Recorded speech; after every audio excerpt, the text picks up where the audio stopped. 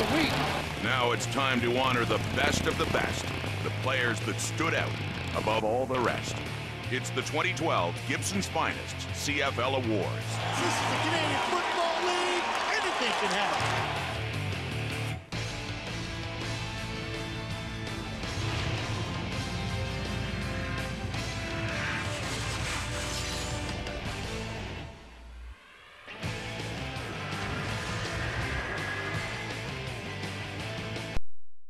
In the heart of downtown Toronto, welcome to the 2012 Gibson's Finest CFL Awards. Canada was well represented prior to the show with the arrival of Calgary Stampeders running back John Cornish, nominated for the Top Canadian and Most Outstanding Player Award. Only 2 Canadians have ever won the MOP, one of whom was the legendary Russ Jackson, a 3-time winner of the award. With the arrival of Commissioner Mark Cohan, the festivities could officially begin. Here are your hosts, Matt Dunnigan and Chris Schultz. Welcome everyone to Toronto and the Gibson's Finest CFL Player Awards. This is Chris Schultz and I'm Matt Dunnigan. And Schultz, what a great night we have in store for everyone. You know, Matty, in football, it's a team sport, but this is the one time we recognize individual talent stars, and it's that individual player, when you get them all, that's the reason these teams win. This is fun to recognize the individual. Couldn't agree more, Chris. And tonight, I wanted to say that we've got the CIS Awards included for the 2nd year in a row with ceremonies, and we've got a special edition of the Commissioner's Award. We're going to get into that a little bit later. Schultz, right now, we've got the rookies. We've got Jabbar Westerman from BC and Chris Matthews from Winnipeg Blue Bombers. Well, first, let's talk about Chris Matthews, because I know how he made the team. He's a great practice player. I've had the coaches tell me we couldn't keep him off the game field because he was so good on the practice field, making spectacular plays. All you young players learn how to practice, you can become a starter. Now, Jabbar Westerman, okay, he was the 2nd pick in the Canadian College draft, and he's lived up to expectations. Matty, I met him at the West Final. You know what he said? Nice to meet you, sir. Sir. Hey, Schultz, you know what that is? That's just good upbringing. You know, that's probably stems from his time at Notre Dame High School right here in Brampton, I know Ontario. that, but it makes me feel old. Well, yeah, well, you could be his grandfather. Oh, man. Yeah, Schultz. You know what, though? He's local. He's from Brampton, which is right over that way, about 15 kilometers. You're right. You're is right. it that way? Yeah, I think I'm it not is. sure. I took a guess. Schultz, you're from here. I'm not. Oh, that's yeah. right. I think it's that way. I can tell you what, though. These guys have been special all season long. Let's learn more about them from our own Rod Smith. One-man wrecking crew. The rookie having his best day. Chris Matthews had quite the rookie year for the Winnipeg Blue Bombers. And it's caught. Chris Matthews. Anything can happen. Matthews led all rookie receivers with 1,192 yards, good enough for 6th in the CFL overall. He led the Bombers with 81 receptions and tied for the team lead with 7 touchdowns. It didn't take long for defensive end Jabbar Westerman to show people why the Lions took the former Eastern Michigan standout with the 2nd overall pick in the 2012 CFL Canadian College Draft. Westerman getting better by the week. In his first season, the Brampton, Ontario native had 14 defensive tackles and 4 sacks. He also forced 1 fumble while playing in 18 games this season for the Lions. And the CFL Most Outstanding Rookie for the year 2012 is Winnipeg receiver Chris Matthews. You know, sky's the limit.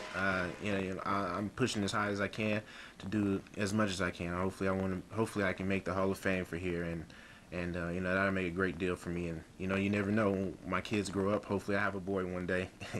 And he'll come up here and play CFL too. Show you a little great old line play. Look at the nice feet.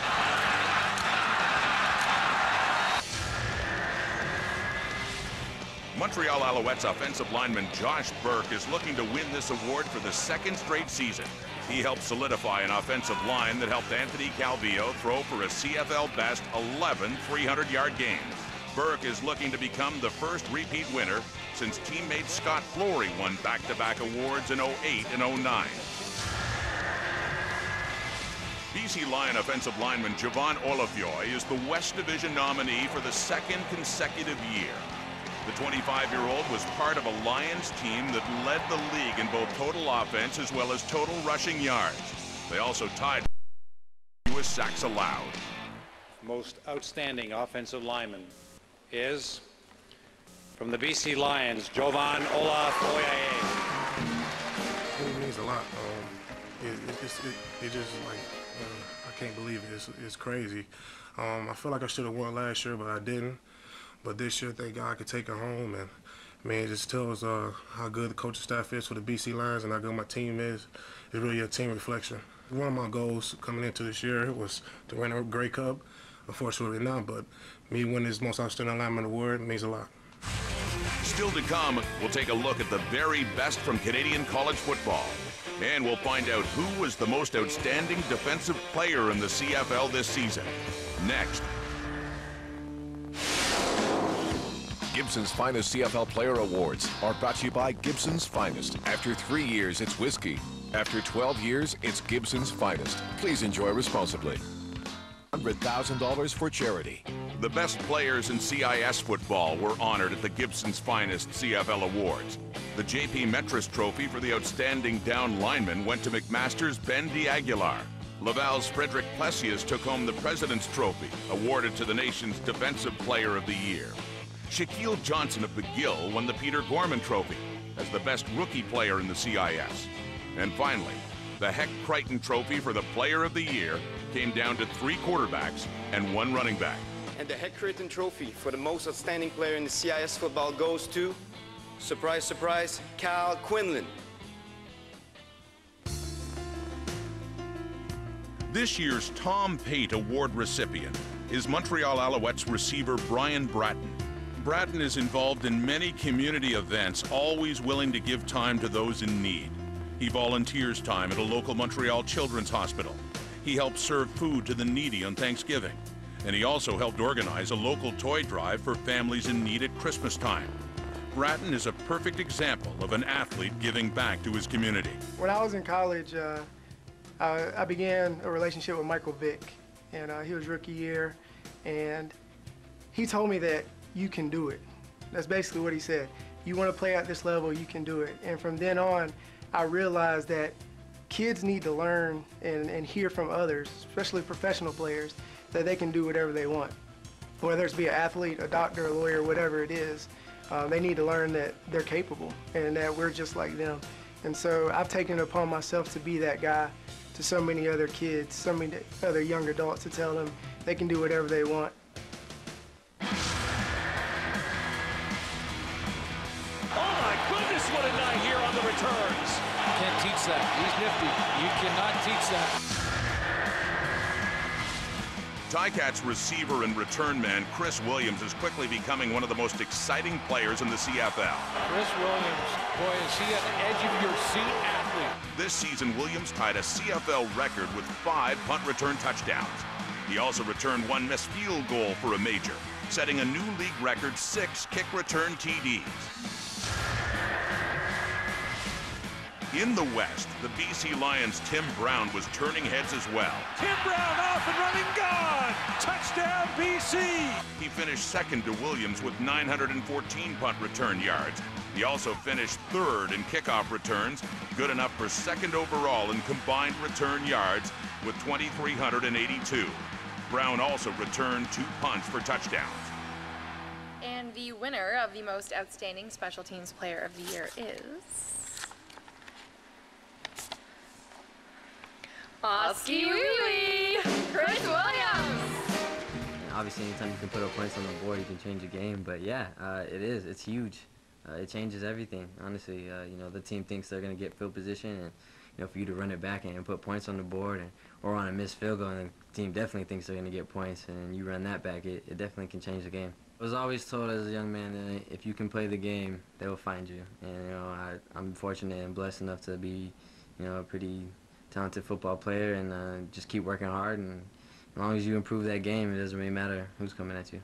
Well, I don't know about you, Schultz, but I'm not surprised. Were you surprised? Not really. This guy had a fabulous year. You know what, though? I'm happy because I remember that play where Chris Williams did that backward thing into the end zone. Then he went up to Mark Trestman, head coach of the Alouettes, said, "Say, I won't do that again. I'm sorry about that." Humble kid. Great. He deserves it. Congratulations, Chris. Looks good on him. Yes. And Schultz, next up, we've got the defensive category and a couple special ball players. In fact, Shea Emery's been nominated in a couple different categories, and certainly J.C. Sherritt breaking a record this year in most tackles in 17 games. He's simply outstanding along with Shea Emery. Well, Shea Emery, if he's your teammate, you like him. If he's on the opposition, you don't like him. He is a true edge player. He's right on that line between professionalism and over the edge. J.C. Sherritt, he's got 2 R's in his name and 2 T's. Why? Because all his career as a 5'9" middle linebacker, he has had to try twice as hard. Willie Pletz, he's on that wall of fame at Commonwealth. J.C. Sherritt, 10 years, he'll be on that wall of fame in Commonwealth. Absolutely, Schultz, and both these guys living on the edge because they are linebackers, and we like them that way. Let's learn more about our nominees. Big hit leveled there, and guess who?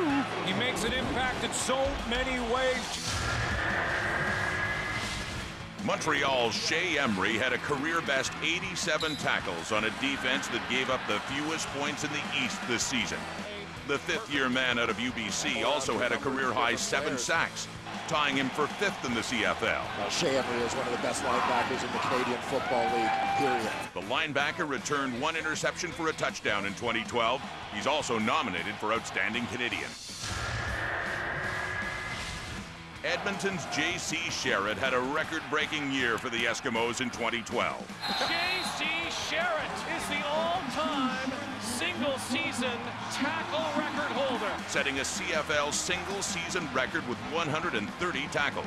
Sherritt added 3 sacks, 5 interceptions, and 1 fumble recovery. Most outstanding defensive player goes to J.C. Sherritt. I have a little fear of public speaking, and I totally forgot to thank my teammates, you know, and I think that's a team award. That's a defensive award, and that defensive line, they battled injuries all year long. I think we went through 16 people rotated through the defensive line, and every guy, you know, brought effort every time, and they're as big a part of that award as anything else. You know, I've played linebacker since I was 10 years old. I don't know how to explain it. You know, everybody's meant for something, and I guess I'm meant to tackle people. Coming up on the Gibson's Finest CFL Players Award, I will reveal who got the CFL Commissioners Award in this year of the 100th Grey Cup. And welcome everybody back to the Gibson's Finest CFL Player Awards. And Schultz, any surprises for you thus far? Well, I'm so happy for J.C. Sherritt. 130 tackles. That's like 130 mini car crashes. I mean, we've all been in car crashes. Well, okay, maybe just me. J.C., congratulations to you. But you know what your coach is saying right now? Hey, man, you better do it again next year. Looks good on you, J.C. All the best. And by the way, Matty, I do know what J.C. means. What's it mean? I can't tell anybody. It's probably a good call. Yeah. Wouldn't want that man mad at you. And Schultz, I look at what's happened and transpired so far. I love it. I think all these guys are deserving. But next up, we've got a very special twist on the Commissioner's Award. And here to tell us all about it is our very own commissioner, Mr. Mark Cohen. Thanks, guys. This year of the 100th Grey Cup, it was really hard to decide who to give the Commissioner's Award to. An award to an individual or group who has had a profound impact on football in this country. And in this year, I've decided to give it to 2 groups. Number 1, to every player who has ever played in the CFL. The superstars, like Jackson and Moon and Flutie and Calvillo, but also the unknown players. The players who've maybe only played 1 year or 1 down or 1 game. And also to their families, to their moms and dads, to the brothers and sisters, to the wives and girlfriends who've endured trades, the agony of defeat and the joy of victory. It's to the players and family, and I'm honored to give the Commissioner's Award to them. Wow, Schultz! I think we're celebrating for a reason. Yes. I think we won an award. I think we did. Yes. I liken it to like the same feeling you get getting a game ball. Yes. We got game balls. I think we should tell the commissioner thank you on behalf of all the players who've ever played in the Canadian Football League.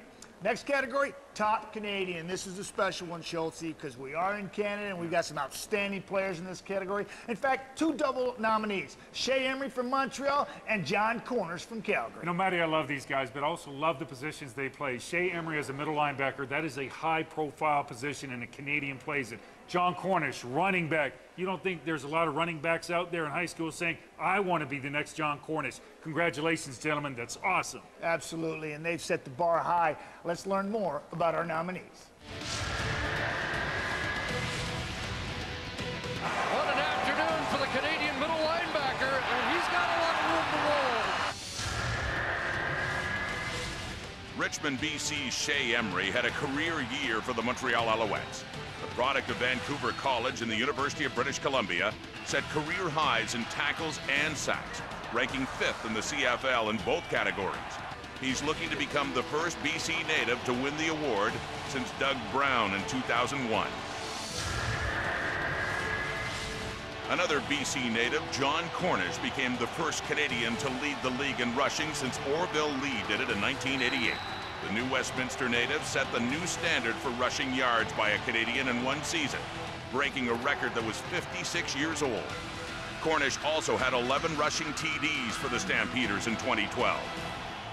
And the CFL Most Outstanding Canadian Player for 2012 is John Cornish. Before I really became accustomed to being the guy, I wasn't really ready. And I think it was a maturity thing.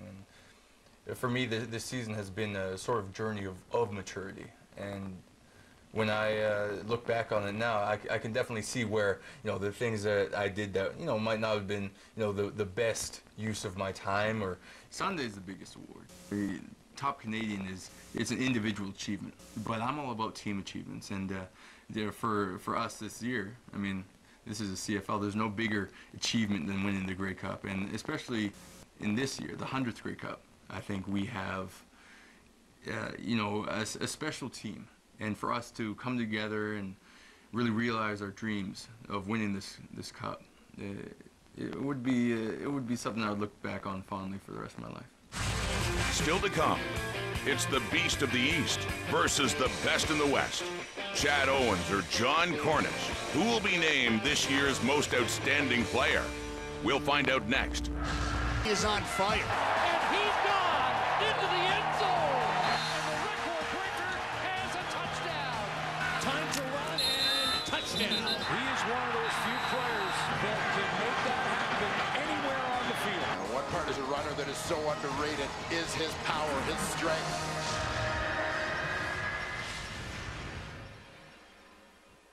And here we are, Chris, the Gibson Outstanding Player. I'm telling you, this is the big one, Chris, and we've got two excellent nominees. Only two other Canadians have ever won this award. That's Tony Gabriel back in '78, and then, of course, Russ Jackson. He did it how many times, Chris? 3 times. 3 times, that's right. And then Chad Owens, phenomenal football season, 3,863 all-purpose yards, tremendous. Here's the commonality between these two players. It takes courage to play those positions. Chad Owens, returning those kicks, catching those passes, knowing he's going to get hit, that's courage. John Cornish, running back, he's got to run into the middle of the football field where all the big mean guys are, right up the middle. That takes courage. Personalities, Matt, they're different. Big time. Chad Owens, you ask him a question, he'll look you straight in the eye, he'll give you a straight answer. John Cornish, you ask him a question, he'll pause, hesitate, and say, are you sure that's the right question to ask? Let me ask you, think about your question before you ask it. And if you do, you can have a better question. I love John Cornish. He's great for the league, but he has a unique personality. Chad Owens, he's straightforward. Absolutely. Love these nominees. Let's learn more about them. What a season for the Argos' Chad Owens. Chad Owens never stops. And Chad Owens is off and running. And gone. Touchdown, Toronto. Chad Owens, the flying Hawaiian, touchdown. The fourth-year man out of Hawaii led the CFL in both receiving yards and total return yards, setting a pro football record of 3,863 all-purpose yards. Owens had career highs with 94 receptions and 6 touchdowns for the Boatmen in 2012.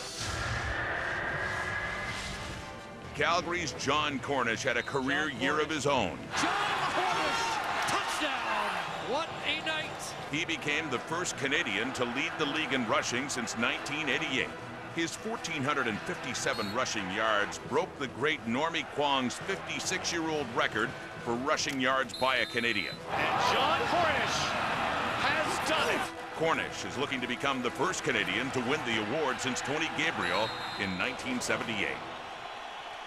and the Gibson's finest, most outstanding CFL player for 2012. Tyler? Chad Owens.